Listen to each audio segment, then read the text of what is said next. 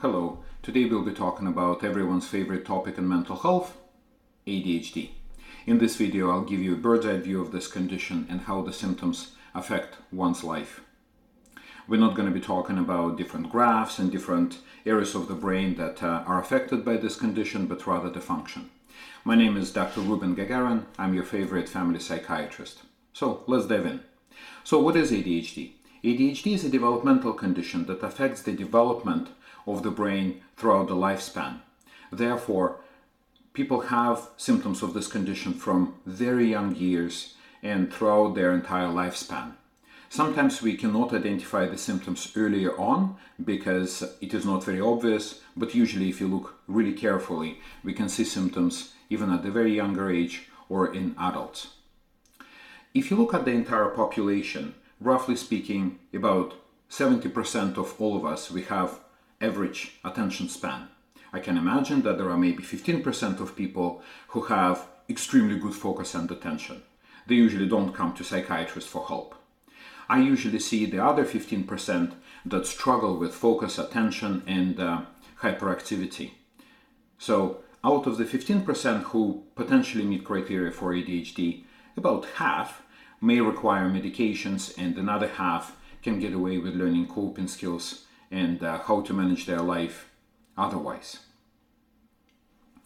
So when I do assessment for ADHD, I try to focus not so much on the symptoms that are described by DSM.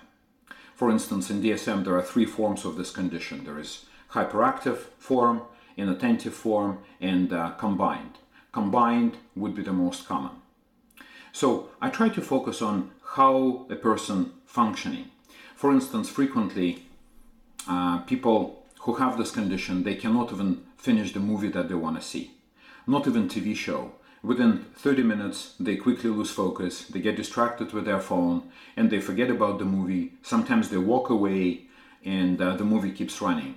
Never happened to me, happens to a lot of my patients. Sometimes they only pay attention to the movie when something exciting happening and they don't quite understand what else is going on. I'm going to tell you 8 more of these examples. So second would be watching a movie, talking to the friends, playing video games all at the same time. But what it means is that while I'm texting with my friends, again, I'm not paying attention to my video game. Or when I'm playing video game, I may completely forget about texting or responding to my friend.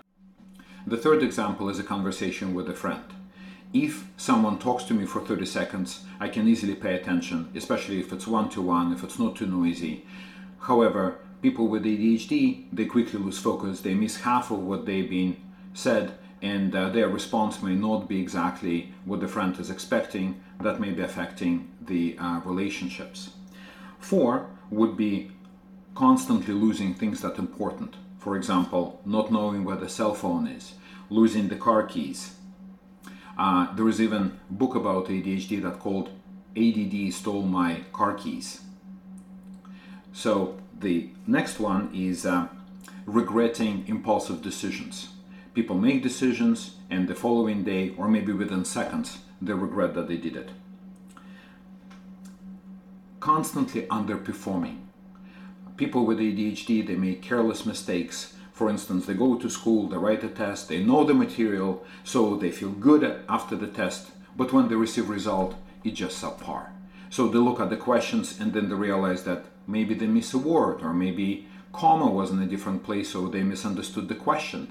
Or maybe they read the answers, but they were too long, so they didn't quite understand the answers, and what they thought was the right answer, in fact, wasn't. On the positive side, I see a lot of people with ADHD with very sparkly personality. So they engage, they make eye contact, they speak fast, very animated. I think this is the way how they compensate for some of the boring parts of the conversation. They keep the interaction very exciting. That makes it a lot easier for them to pay attention. Interesting symptom of ADHD that is not listed in DSM is a quality of boredom that people with this condition experience. For instance, if I feel bored, this is not a big deal for me. However, if I had ADHD, it would be a huge deal. People with ADHD, they feel as if they almost dying, as if their brain is shutting down, they're ready to crawl out of their skin. So they do something that kind of wakes them up, that perks them up. And oftentimes this is something that is not a good idea to do. Then again, they regret impulsive decisions. As I mentioned before, as I implied before, if you want to maintain your relationships with your friends, you need to pay attention to them, whether they're exciting or whether they get bored.